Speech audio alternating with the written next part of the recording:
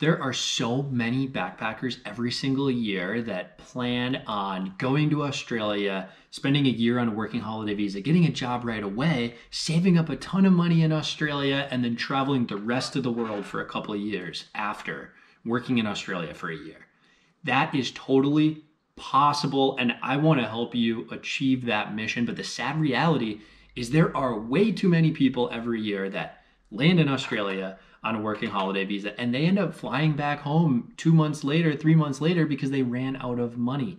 I don't want that to be you. I want to help you be the person that finds a job right away, gets a high paying job, is able to save a lot of money in Australia so you can travel the world for a long period of time after that.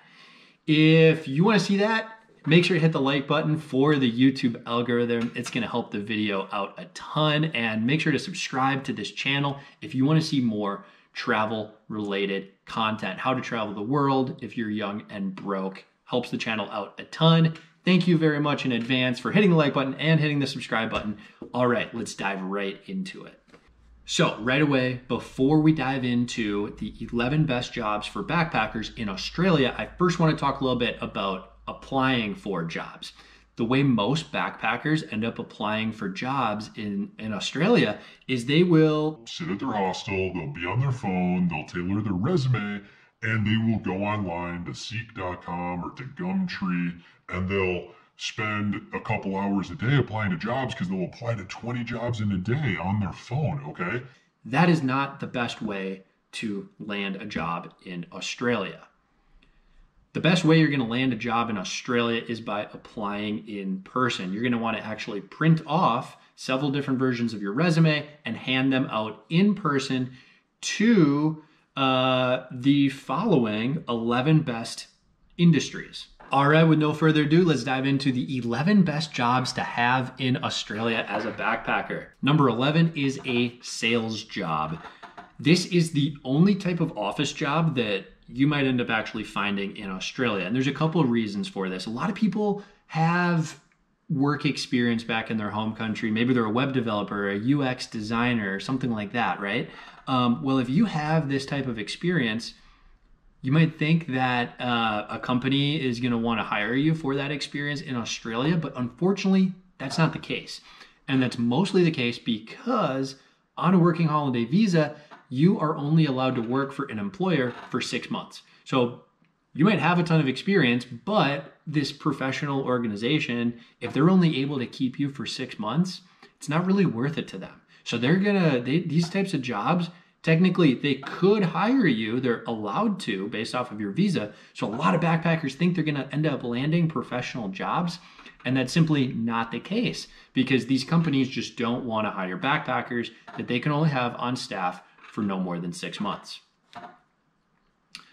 The one exception to this, though, is sales, where it's commission-based and they don't really have to train you and they can fire you right away if you're not meeting results, right? So I did have a little bit of success with finding a sales job. This is the one type of job that you can actually find online. Most of the time, I recommend backpackers do not spend any time at all online trying to apply for jobs. It's really just a waste of time. A lot of backpackers will sit in the hostel all day on their phone, tweaking their resume and then submitting it to like 20 people in a day. And I have seen people apply to probably 500 jobs before and not get a single call back for one of these jobs. Applying online like that is really just a waste of time. What you're going to want to do for the most part is go for hospitality jobs and apply in person, where they can actually see that you are a personable individual that they would like to work with. So this brings us to number 10, retail jobs. And the way that most backpackers approach applying for retail jobs is they think, oh, I'll apply to 20 jobs before noon because I'll go to the mall and I'll just hand out resumes at the mall, right? Unfortunately, this is not the best way to apply for retail jobs because most of the businesses that are in malls are big established businesses in Australia that have a branch in every city in Australia, or at least most of them, right? So most of all these places want you to actually apply online. And then because you're applying online, you have a less likelihood of actually getting that job. And just in general, most businesses that want you to apply online are less likely to hire backpackers and more likely to hire Australians. But there definitely is the odd exception of the smaller retail shop that is a pretty good fit for a backpacker job. Number 9 is working in a cafe. Cafes are great because there are so many cafes in every single city. Australians love their coffee. There's also a decent turnover rate in cafes, but the reality is you are actually not going to land this job unless you have experience working at a cafe in your home country. That's why it's so far down on this list, okay? But if you plan on going on a working holiday visa to Australia in a couple months, you can get a job at a cafe in your home country and do that for a couple months. And then that is a great way to be able to find work everywhere you go once you get to Australia. Number 8 is hotels. Hotels hire a lot of backpackers. This is another exception where I always recommend going in person and applying at a hotel, like walking there physically, saying hi to the hiring manager. A lot of them are going to have you apply online, but if you talk to them in person, you have a much better chance of getting that job. Next best job to have if you're in Australia on a working holiday visa is actually a job at a hostel. This is actually 2 different types of jobs, okay? Let's take the example of a smaller hostel that employs 5 people. Of those 5 people, 2 are probably receiving a paycheck from the hostel, and then the other 3 are working there. They're not actually receiving a paycheck, but they're receiving free room and board. They're receiving free bed and free food for the most part. Oftentimes like a free couple drinks each night at the bar as well. So this is really 2 types of jobs depending on how you're wanting to travel Australia.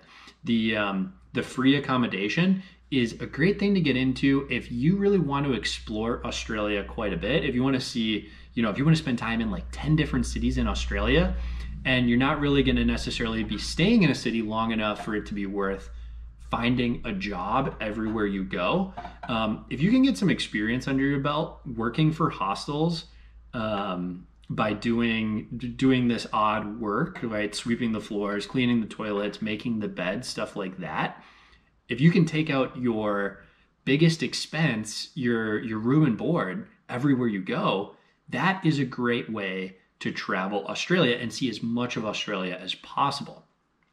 Then you have the other 2 people that are working at the hostel that are working like, typically this is more of a managerial role, someone that's working the front desk or working the hostel in a more managerial role. This is someone that probably has stayed at the hostel for a long time, and a hostel is only going to hire someone for a paid position if that person basically promises to work for them for that full 6 months. They're not going to want to hire someone for a paid position unless they're going to be staying there in that one city for a long time. So 2 very different types of roles when it comes to hostel work. Up to you. All right, the next best type of job to have in Australia when you're on a working holiday visa is a tourist job.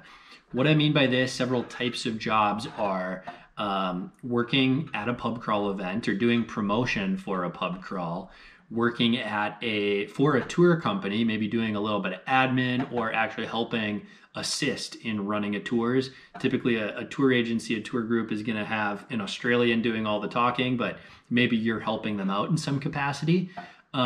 Another great job that falls under this is actually running a pedicab business. So I almost did this when I was living in Cairns. My first job ran out. I worked my 6 months at my first job, and then I almost did this.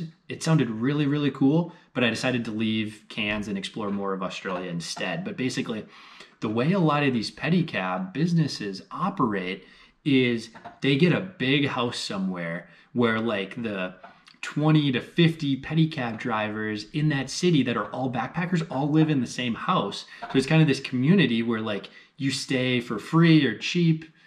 Some of your, I think some of your proceeds go to paying for accommodation, but it's pretty little as long as you're making the company money. But you basically rent a pedicab, you pay a certain amount each week to have this thing, and then everything you make above and beyond that is yours to keep. So if you work 60 hours, if you're okay working 60 hours, you can actually make a ton of money doing this. It's a really interesting job where you have this interesting social dynamic. It's kind of like a hostel, but everyone's in it doing the same thing, all working the same job. And I think it could really be a lot of fun. Job number 5 is being an au pair or doing some sort of childcare when you're in Australia.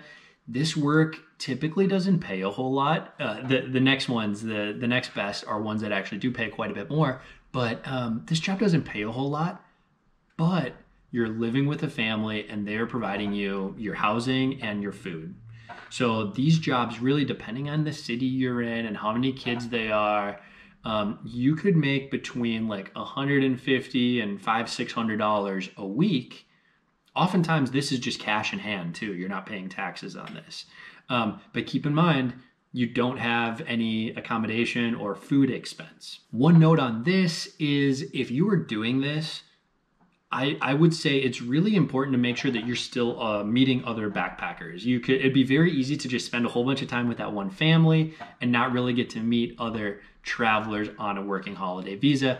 I had a really good friend that was an au pair when I lived in Perth, and she kind of had the best of both worlds. And this would be the way I'd recommend setting this up, right? Where she would work as an au pair all day while the parents were at work taking care of the kids. And then when the parents got home, she would head over, she would walk like a mile to the hostel where I was living. And she had her whole friend group. There were like 45 of us that were all living in this hostel for like 3 months. So she would come over there and hang out with us all day. So she'd still have her backpacker friends, but then she was working and living. She had a nice roof over her head. She didn't have to deal with sleeping in a 10-bed dorm at the hostel. She had a nice roof over her head, was making cash money at her job, and kind of had the best of both worlds. And that is definitely one way to make this type of job really work out in your favor.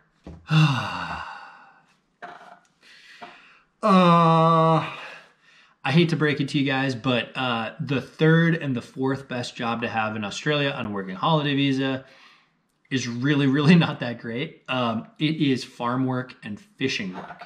The reason these jobs suck. I personally did 3 days of farm work when I was in Australia on a working holiday visa, and I left to go find a bartending job because it sucked.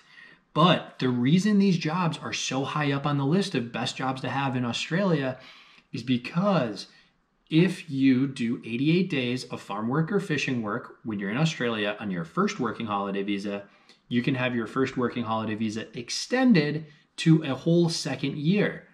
And then additionally, if you do 6 months of this type of work in your second year, you can actually stay for a third year in Australia. So that's why this work is so high up on the list. It really, really sucks. I don't like this work. I don't want you to have to do this work. But if you want to stay in Australia for a second and a third year, this is the way to do it. It's doing this type of work. But on the plus side, this work can actually pay pretty well. All right, guys, there's only 2 types of jobs left. Okay, are you ready for it? The second best job to have in Australia as a working holiday visa holder is a construction job. Construction jobs actually pay quite a bit of money, and construction companies will hire backpackers to do this work. So a low-end construction job, you're making like $25 an hour Australian. And on the high end, I've heard backpackers making as much as $55 an hour. So that's pretty good. This is the best paying backpacker job you can get, but it is a bit more dangerous, okay?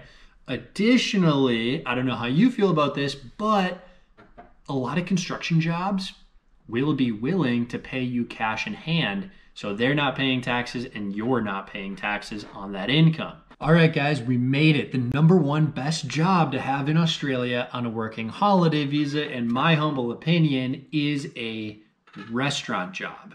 Okay, this is for a couple of reasons. First of all, this includes bartending jobs, serving, doing the dishwashers, being a cook. Restaurant jobs are great for backpackers because restaurants hire backpackers. That's the main thing. Restaurants hire backpackers. Every restaurant has lots of backpackers working there in all of those capacities, okay? So that's great. But also, It's a numbers game. Applying to restaurants and landing a job at a restaurant is a numbers game. There is such high turnover at restaurants. People are leaving all the time to go do something else. A traveler's leaving to move on to the next city, or an Australian is going back to school or whatever it is. People are coming in and out of restaurants all the time. So all it is handing your resume out to a restaurant on the day that someone leaves, and you're basically guaranteed a job. That's the number one reason I think restaurants are the best job to go for when you're in Australia on a working holiday visa. You could definitely land a dishwashing job without any experience, but if you want to land a job really fast, I highly recommend getting a bartending job or a serving job or a job as a cook in your home country before you leave. If you're planning a trip for several months out, you're going to Australia in several months, quit the job you're doing right now, get a job in a restaurant, because it is going to help you so much in landing that restaurant job in Australia.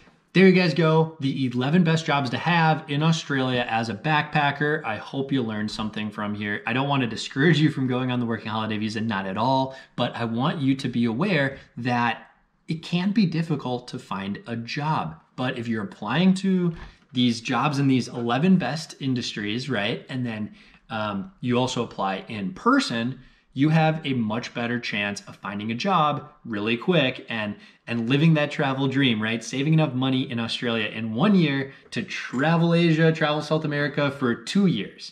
You know, you get 3 years of travel for 1 year of work while you're traveling. It is an amazing dream. It's totally possible.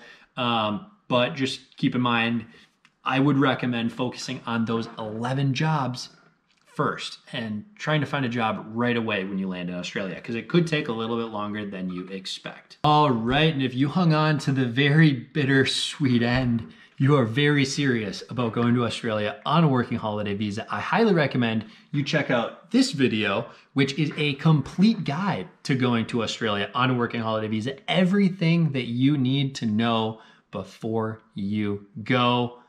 And I highly recommend it, guys. You are going to absolutely love Australia on a working holiday visa. All right, I'll see you guys in the next video. Bye.